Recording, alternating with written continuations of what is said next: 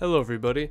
Today, Windows 10 is undoubtedly one of the hottest topics and trends in the IT industry.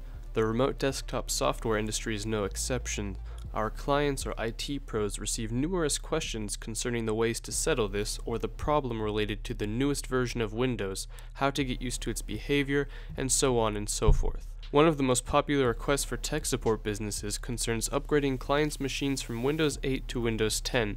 So today, in our first video, I will show you how to remotely upgrade a client's machine to Windows 10 from the comfort of your own office using fixme.it. To remotely perform an update from Windows 8 to Windows 10 with the help of fixme.it remote desktop tool, first you need to run the Expert application, click on Start a new session on the Expert interface, enter the client ID provided by the remote client, and click the Connect button. After the client has approved the remote connection, select the remote control operation. This will provide you with full access to the client's desktop where the update will actually be performed, as well as control over the remote mouse and keyboard. If the client's computer is eligible for the update, you will see a special Windows 10 icon in the system tray. So click on it, and then choose the Upgrade Now option. After this, Windows will check the system for required updates and install them on the remote machine. We'll skip showing this specific process and pause our video. When the system is finished with all the preparations, you will see the following dialog window to move forward with the upgrade. Accept the terms and Windows will download some additionally required files. When the system is fully ready, it will prompt you to start upgrading.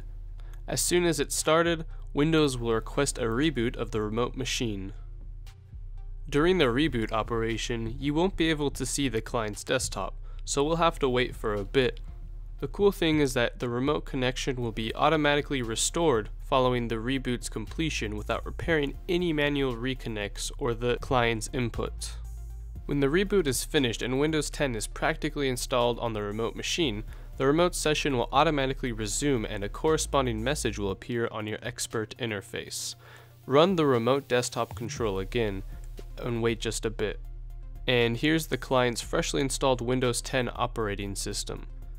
Now log back into Windows through the standard logon screen, click on the Use Express Settings button, and then you can go through some of the basic app preparations, etc. We don't need Cortana's help for now, so let's choose Not Now and move forward. Then click on Next. And here's Windows 10 greeting us with a successful upgrade. And again, a few standard notifications about the files and features while the system's being configured. As you can see, we're now logged into the upgraded system where all existing files have been successfully restored. To provide the client with remote assistance in the future, you may set up the fixme.it unattended client and conveniently connect whenever they require support. They'll enjoy knowing that the upgrade from Windows 8 to Windows 10 using fixme.it has been successful. So as you've seen it for yourselves, the whole procedure is very simple and it's not that time consuming as you might have thought. If you follow these steps, it will be a 100% successful update.